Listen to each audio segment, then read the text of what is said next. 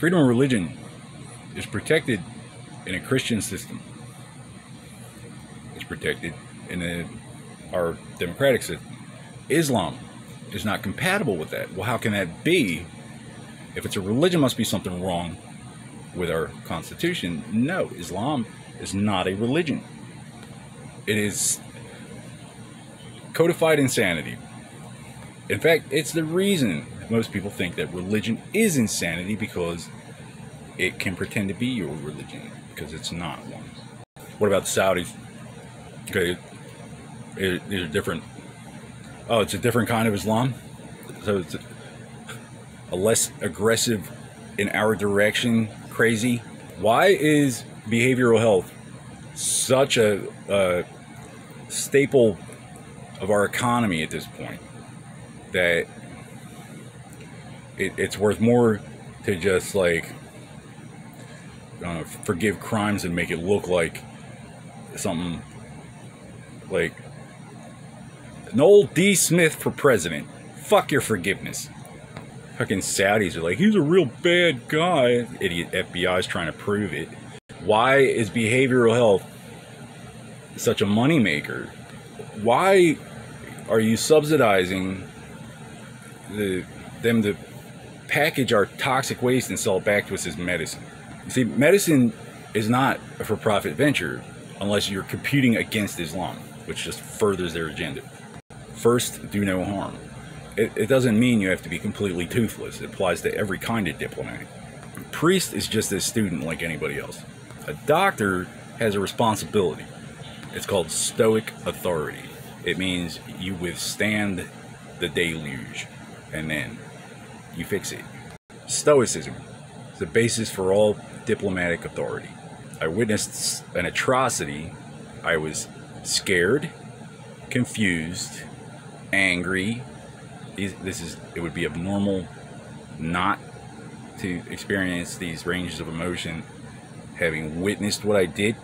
But we've got codified insanity paying people that don't know any better to identify targets of opportunity. Well, why do they have to dress it up like psychiatry or their religion? We're their sworn enemies. Oh, it's their religion. Why dress it up like... See, we can't protect that. When the IRS establishes that religion is the search for universal and eternal truth, the Catholic Church will be fine. The Hebrew Temple, the Buddhist, it'll all work out. Islam, all these weird sects of Christianity, which to them just means white people, to come out of Europe since their invasion. You know, if you're doing something wrong on behalf of the Catholic Church and they find out about it, you're going to pay the piper. In the meantime, if you're legit, if you're a believer, and you're not just gaming the Constitution to rip off we the people and leaving the Catholics holding the bag, I don't know if they would even really notice, like, but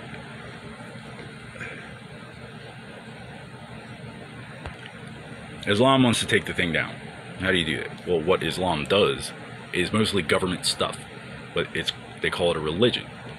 So this is a self-perpetuating, like, you know, God ordains his own ministers sometimes, but this, the way that they are programmed from birth, it's a slave raiding racket. It'll be fine, you'll be a slave of the prophet. Well, what about the people that don't get the opportunity to be a slave of the prophet before they get bombed and take their kids and teach them to be little dancing boys and sell them to the Chinese? It doesn't work universally. At least Catholicism gives you a chance. A lot of this stuff only takes place on paper, but like I said, with a rational authority, you know, an ecclesiastical authority observes reality as the uncontested will of God. It manifested, so either this is something which cannot be avoided, or, you know, like if it's a threat to us, we have to do something about it. I mean, sure, it's a noble endeavor to feed and wash and educate and make the peasants are better off with life skills. But the Bible can't be expected to account for all the common sense the average peasant lacks. And that's not the basis of its authority. So I don't know how hard it would be to convert most of Christendom to Catholicism. I was looking at the socio-political mechanics of the C of E, the Mormons, trying to figure out a way to kind of bring them into, at least where it's not like a major point of contention, because recognize a victim. Why, before Islam, and including Islam, polygamy was a symbol of status. Your wives were a trophy to show your enemies not to become one of them, because they all represent a dead one. After Islam, it may have become necessary to keep the people you care about close to you so nobody tries to use them against you. It may have become so diplomatically desperate in some places with these people that it became necessary to form multiple alliances through one tribe. But Christians, you know, Jews are supposed to be too busy for this. Christians don't have a reason to go around looking for a child to be born. But that's the whole thing with Islam. It revolves around it. I mean, if you're praying 5 times a day, you really have a third of the day set aside for work. No, their prosperity comes from seizing the world's most valuable resources with terrorism and enslaving your enemies. And the truth is verboten, not allowed. It's haram. So I don't know what to do. I'm out in the middle of nowhere. I'm climate challenged because I got nerve agent. Got people messing with my communications, or just the most unprofessional federal government I've ever witnessed. For instance, I went to the VA on the Indian reservation, where if it was legal, must have been leased from the tribes. And I dropped a couple things off. I didn't try to get into detail with the girl working there because it's just a VA.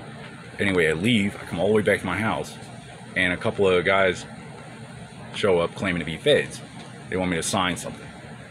Alright, so I was a little suspicious, because first off, how are you going to come from the reservation and tell me to stay off if you work for the federal government? Are you going to stay on it? Anyway, they want me to sign some papers. So I was like, alright, well, I'm not going to keep you waiting in the sun, since you're the palest anthropoid I've seen on this continent in my life. So let me go ahead and just use my camera to scan the documents, sign it. If anything comes up, I have proof. Well, no, don't take a picture of it, just sign it. Alright, well, now it's coercion, so it's whatever you want. You can't just go by whatever excuse you have not to do your job. Most people have no way of figuring that out. And now, if it's not the law, if it's illegal, it's not the law. So now you're in my arena, because now you're making a religious assertion. Is it just a criminal organization? Oh, is it a cartel? Cartel means police. I went to the hospital, and that doctor ripped off the insurance company and left the FDIC to sort it out with me. Were you aware that you were working for the cartel, Washington? Trace it back to the Saudis, like, oh, there's nothing we can do about that. You sure you don't mean the Mexicans? Why is there nothing we can do about that? Because the United Nations wouldn't know a real religion if it jumped out and bit their asses off. I don't know what you think I do or did, but you don't have a legal or a religious argument other than working for the Saudis. And that's, you know, ain't gonna fly. It's not just a free lunch for everybody to screw us and blame Russia. Stupid Germans.